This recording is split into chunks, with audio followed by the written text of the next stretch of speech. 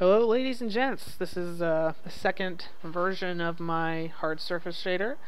In this one I have integrated all of the major features that I want to integrate. There will be some more work going into efficiency optimization, code layout organization, things like that that need to be done. But for the most part, it's complete.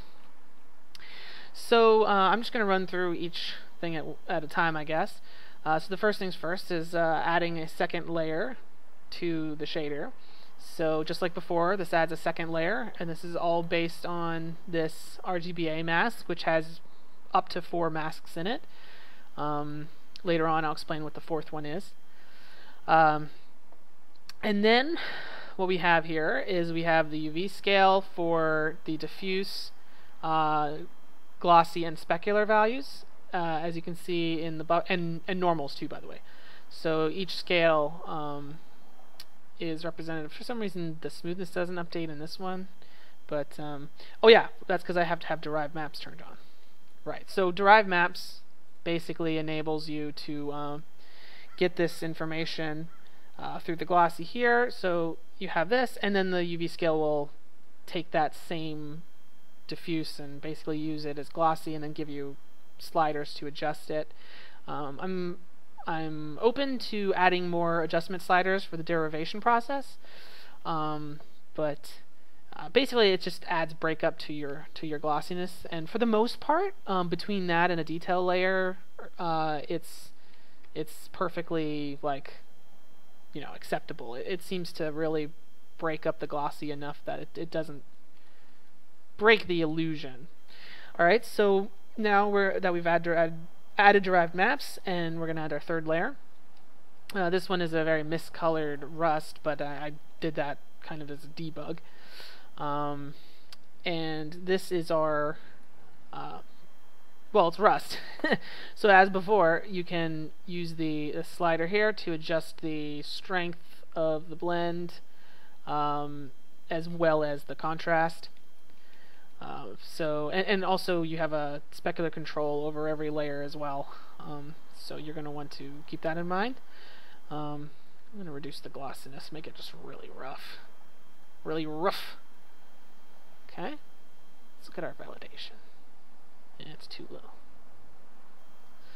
Anyway, so that's our third layer, and then now for the fourth layer we can add a fourth layer, and this is a dirt blend layer on the bottom here. As you can see, let's turn it on and off. And all these layers are completely independent, so if you decide you don't want to layer, say, this layer here, then I turn this off, and in the compiled version of the shader, it doesn't load the textures or anything. So if you want to make an optimization or something, then you can do that, and all the layers are independent from each other. It's just like having a material layer, only they're derived.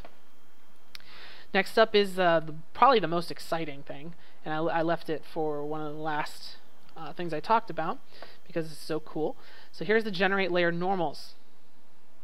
So what this does is this creates a normal differentiation between the layers, and it's controllable via the gen normal offset,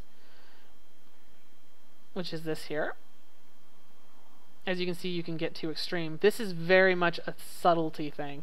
You can adjust exactly how much separation there is with the strength slider, which I think I need to increase the strength number here so we can get a little bit more of a definition. But the offset controls how detailed that gets.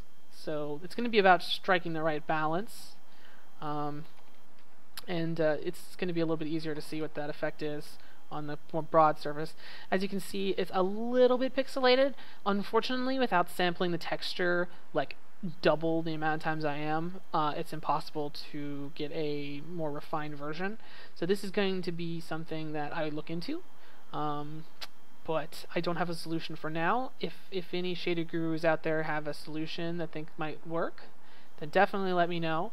But when it's used subtly, it's really nice that it can pick up those crisp paint edges, and a fair bit of it has to do with your not only how your mask is made, but your mask contrast as well. It controls kind of how intense that normal bumpiness is as well.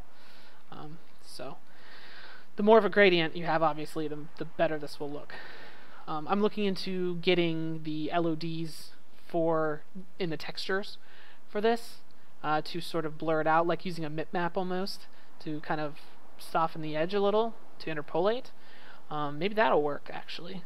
But regardless, what this does is this just allows you to create this real nice, you get all the detail from all the layers, you get the normals, the specular, the glossy, and though it's not exactly accurate, you can get a very convincing look, and very cheaply, because you can instance all this across as many assets as you want, as I mentioned before, and the more you instance it across, the more optimized your setup will be.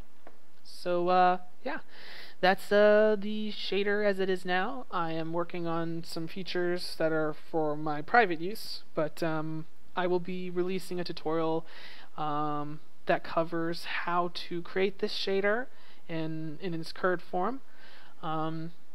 I will probably limit that to 3 layers. The 4th layer was a bit tricky, so I'm not going to put that into a tutorial format, I don't think. But this will be also added to my Cryengine effects series. So, thank you for watching. If you guys have any ideas for additions to the shader or whatever, just let me know. Alright? Thanks.